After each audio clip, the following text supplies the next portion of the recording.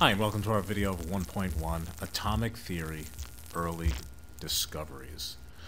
First person we're going to talk about was this ancient Greek philosopher called Democritus, who lived about 500 BC.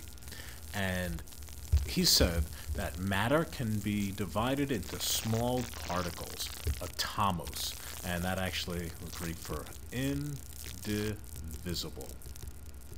Something that cannot be divided. And what he hypothesized was that the atoms could not be cut up.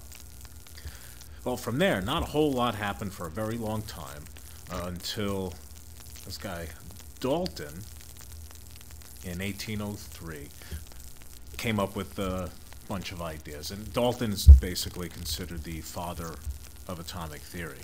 And he said the following, and these are things that you have to memorize. You need to know these, okay? 1. All matter is composed of individual particles called atoms. He said that all atoms of a given element are identical in mass and properties. So all hydrogen atoms, identical in mass and properties. All oxygen atoms, identical in mass and properties, etc. He said that compounds are formed by a combination of two or more atoms.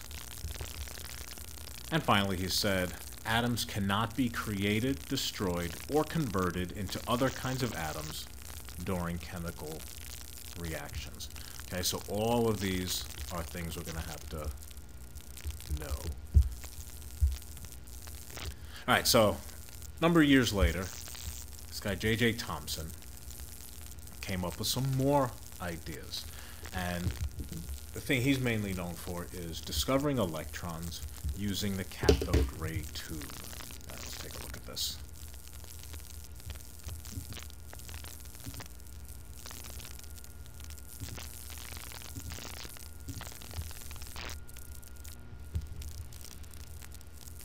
A cathode ray tube is the forerunner of the television tube.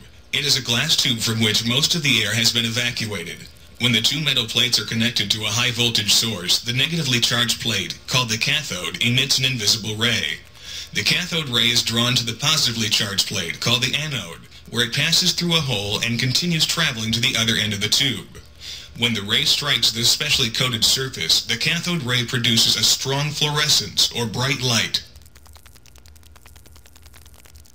When an electric field is applied across the cathode ray tube, the cathode ray is attracted by the plate bearing positive charges. Therefore, a cathode ray must consist of negatively charged particles. We know these negatively charged particles as electrons. A moving charged body behaves like a tiny magnet, and it can interact with an external magnetic field. The electrons are deflected by the magnetic field. As expected, when the direction of the external magnetic field is reversed, the beam of electrons is deflected in the opposite direction. In 1897, J.J. Thomson, an English physicist, determined the charge-to-mass ratio of an electron.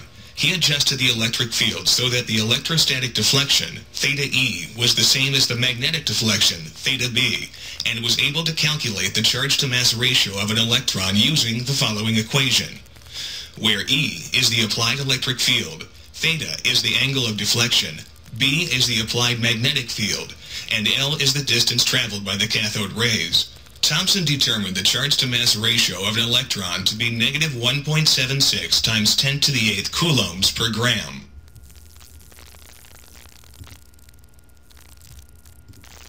All right, that all seems really complicated, but don't worry, we're going to go over the important parts that we need to know. Here they are. All right, so the cathode ray deflected by negative electrode towards the positive electrode. So he was shooting the cathode ray, right? Here's the negative electrode, here's the positive electrode, and the ray was deflected towards the positive. Why is that? Well, opposites attract and likes repel. So if something was attracted towards the positive, it must be negative. So he demonstrated that the electron is negatively charged. All right, so the electron is one of these subatomic particles, along with protons, and neutrons. Okay? The electron is very small, and it's negatively charged. All right, so these are the three main things about Thomson we need to know. Now, the other thing from Thomson that we need to know is what's called the plum pudding model, one of the earlier models of the atom. It's not one that's in use today, but unfortunately we still need to know. So basically what he's saying is that the atom as a whole, there's a positive, what he calls a pudding. Okay, so the main part of the atom is positive, and it has these negatively charged electrons, kind of like plums in a British plum pudding. All right, a number of years later, this guy Millikan found the mass and charge of the electron. All right, question time. A couple of easy multiple choice questions just based on the information that you were just given. So answer these and we'll talk about them in class. And that brings us to the end, and I will see you guys in school.